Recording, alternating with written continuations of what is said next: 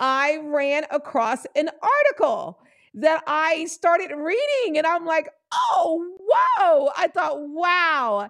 And I'm excited about it because that's what we're going to talk about. But it's 25 things that are common and less common than normal, they say, red flags that men want to caution women about, that they want to warn other single ladies about. And the things that they say is that if they do this, if you see this, it's time to bounce. And so one of the very first ones, and it says, and I like this, don't trust a man who can't joke about others. Okay, who can joke about others but can't take it. That means that they can sit there and joke about other people, but they can't take it. So I'm gonna skip over Byron. I'm gonna go to you, Bree. Yes. I test whoever I am dating with how serious they can be, how comical they can be, and how much they can take. So if you throw some sarcasm my way, I'm gonna throw it right back to you. Like, we gonna bounce off of each other with the sarcasm. But if you start doing it and then I'm throwing back to you and then you start to witch out, it's like, okay, you dish out and you harsh on other people. You're trying to do it with me. Like, I'm gonna throw it back. I'm not gonna be submissive and just take it. So yeah, no, I do not like that when you start being rude to other people or being sarcastic or whatever, and they throw it right back to you and you're just scared. That's the foundation. Okay. All right, Byron, I always watch you, Byron. When you look up like this, you're thinking. Now, Byron, have you experienced that with women? Because I like what Michelle said in the very beginning. She talked about the list is men and women. Talk to me about women that you've experienced this with. How do they respond? And probably more so than not, because see, I've been. It's like an art form for me, being able to tease and pick on someone. You as my sister, you know that I can tease like nobody's business. But for me, I say I can get away with it because I can love just as hard. But I absolutely have gotten in trouble with teasing with someone that might feel comfortable doing, teasing me, so to speak, because I'm really receptive to it. But I've gotten in trouble with basically doing in kind, right back with them, because I'm going to always, it's kind of like the game where you always try to be on top. I'm going to always, try to outdo them. So I get in trouble with that approach sometimes. I don't believe in losing when it comes to talking smack, and it can be talking smack sometimes. So. All right, so let's go to another one. Man, this is a good one. I'm going to read the question first. When you have to cater to his needs and wants over your own with no compromise, it can be something like only watching shows that he wants to watch, only doing things that he wants to do, or only ordering takeout with what he likes. Michelle, have you experienced that before, where you've dated somebody where it was all about them? I'm very much so guilty of finding myself in relationships where that happens, and it kind of becomes all about the person and you kind of lose yourself. I can admit that my marriage ended up becoming that way. And it's almost like, as a woman, and then kind of based off biblical values a little bit, you feel obligated. You feel like, as a woman and as a wife, this is what I am supposed to do. And I think there's a way that you just have to create balance with it and not be overconsumed. Because I do believe that you should be supportive and you should be that help and support the vision and be a part of that. However, there's a certain amount of free will and individuality that has to be established to me to create a healthy balance with it. It took a long time for me to recognize that. And there definitely was the guilt tactic being used as, this is the reason why you should be this way. Wow. Okay, I think you're touching on something that is so awesome. And I love that you took it beyond single in the city to married in the city, which we are going to cover that as well, because it starts with the dating. and that's kind of where those signs maybe were there, during that time. But then during that blissful state of dating, you maybe ignore it, or you think it's going to get better, or you hope that it's going to get better. And so did you see those signs when y'all were dating?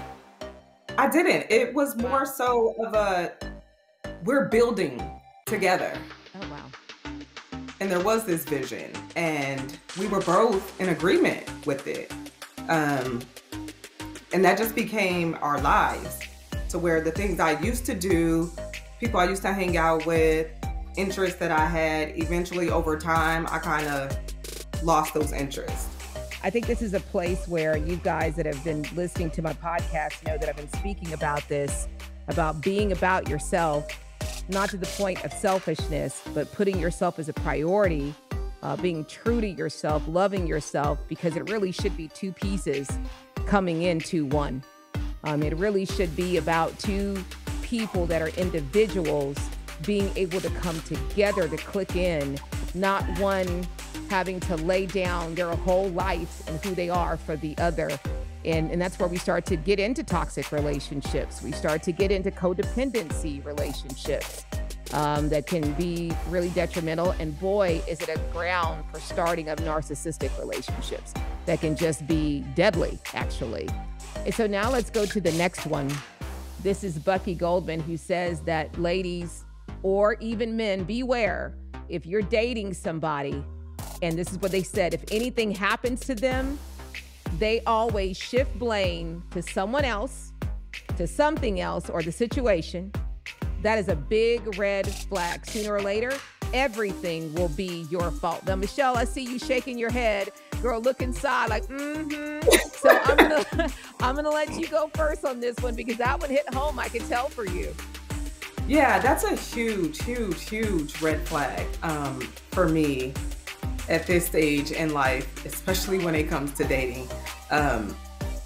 It's kind of just a rule I use all over with interaction with people, in any type of interaction, but especially as it pertains to dating, there has to be accountability.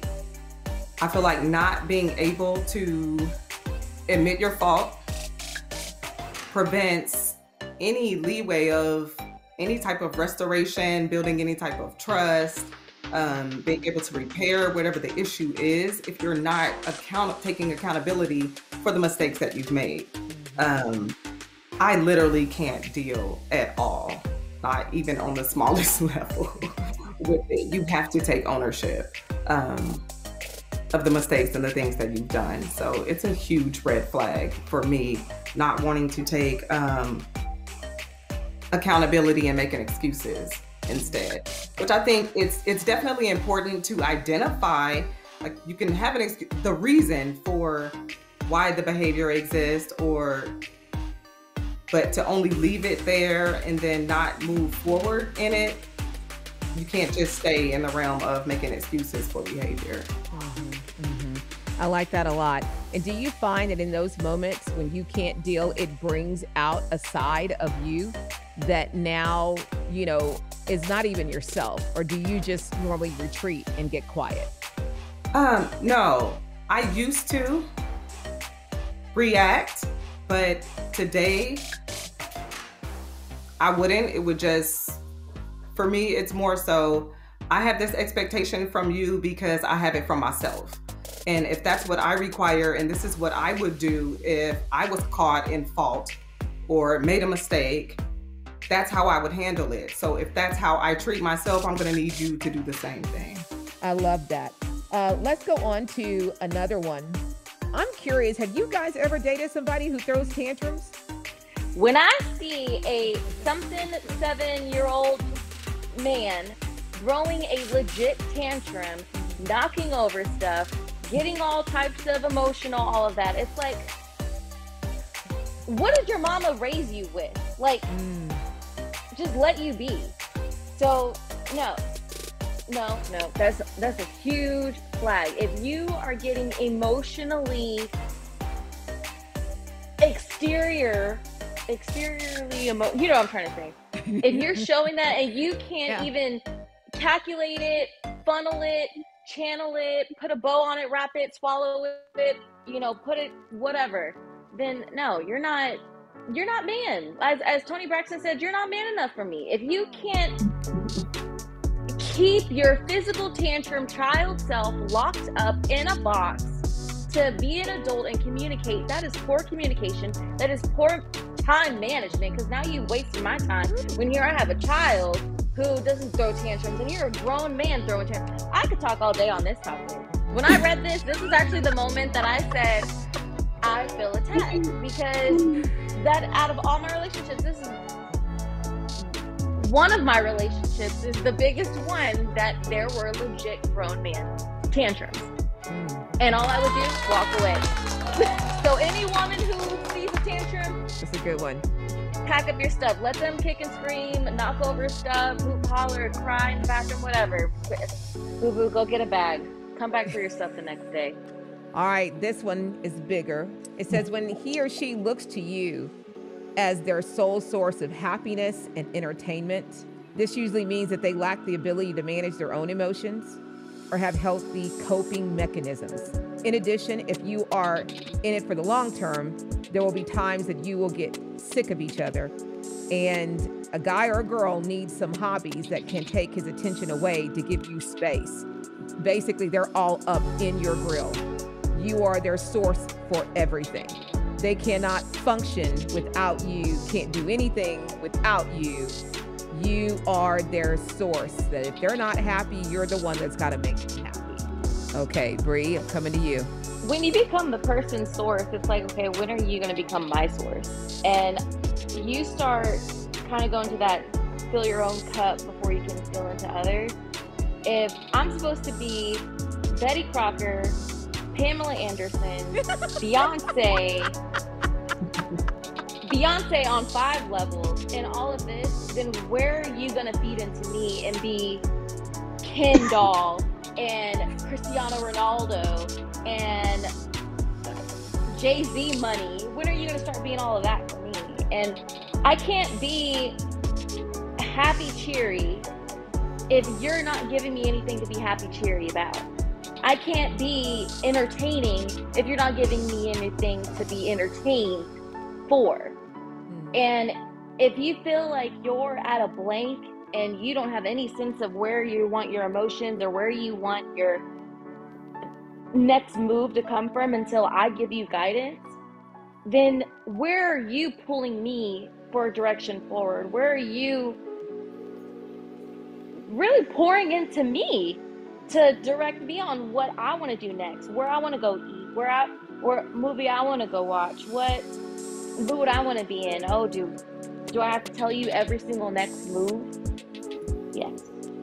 Single in the city is even harder today than it was back in the day. I mean, to sound old, but it is. You're dealing with more things in a relationship than you've ever had to deal with. And I am meeting more people that I'm coaching that are becoming more individualist just because they did give a lot. They have been hurt a lot. And the things that they've experienced in dating, were things that really took them for a loop. And a lot of times the people that I'm coaching, they didn't just go through it once. They went through it multiple times. And as I told them in coaching sessions, it's because they have a beautiful heart to not give up on love. They have the ability to give love no matter what, that they believe in people. Because a lot of times that's what you do when you start a relationship. You're believing in that person. You're not just giving them your heart. It's because you believed in them. You're giving them your heart. And that you're entrusting them with you and your life. And so when we have relationships that, or we're dating people where we do come to the day where we realize we've done all of this and we have to wake up, because man, so many things can happen in the relationship that you don't even realize the truth. And then you wake up, with that reality that you now have to accept, and what it makes you feel like when it's been 2, 3 years or 10 years or 20 years, it can knock you to your knees. It can affect you even when it comes to that next relationship.